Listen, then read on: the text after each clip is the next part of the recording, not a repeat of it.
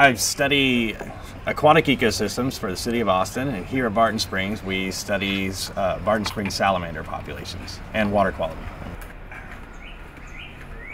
So scientists study here at Barton Springs because Barton Springs isn't a pool in the traditional sense of a pool. What this is it's a part of the creek that has dams on either end, and it's got natural spring water coming in, so it's really part of the natural world. This is just like going out and studying a lake or a pond or a river somewhere, and all the animals in it.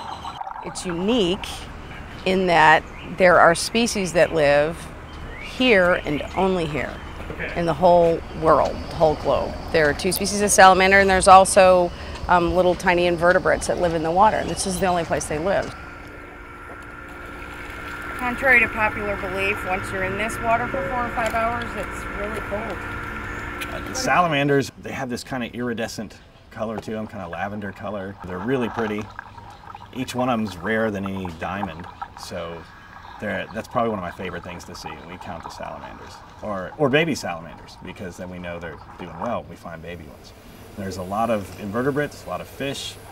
There's at least 1 eel that I've seen in there, some big catfish, and really cool looking algae. There will be 4 to 6 scientists in the water, either snorkeling or on scuba, all like moving forward at once. And we just count salamanders, count the size class, to kind of have an idea of how many juveniles do we see, how many young larvae, how many mature adults, and is the population changing? Do we see more juveniles, or do we see more gravid adult females, or females that are about to lay eggs? So as scientists, what we can contribute to Barton Springs is we can continue to monitor the springs and look for changes that would alter it, not just for salamanders, but for the resource that's valued by the people that use it now. Keeping the water clean, but also keeping the salamanders safe. And those salamanders are an endangered species, so we're mandated to keep them safe. And part of being able to keep using this pool means that we have to demonstrate that we're not threatening an endangered species.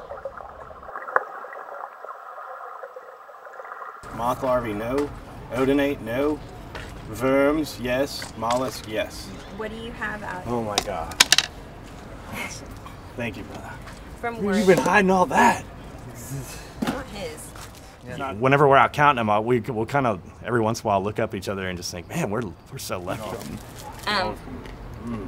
Did you see worms, planarian, and leeches, or what did you see out of that? I saw oligochaetes and leeches. I didn't see any flatworms today. Although, I think Mike found a tapeworm. And I was like, Mike, don't wipe your face after you pick up a tapeworm. Just don't do it. I didn't know it was a tapeworm.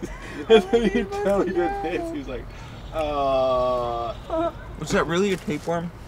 It might have been. It looked like one. Did you see fish?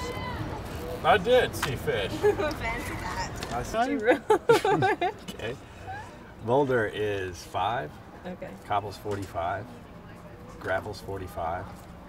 Percent sediment was 8.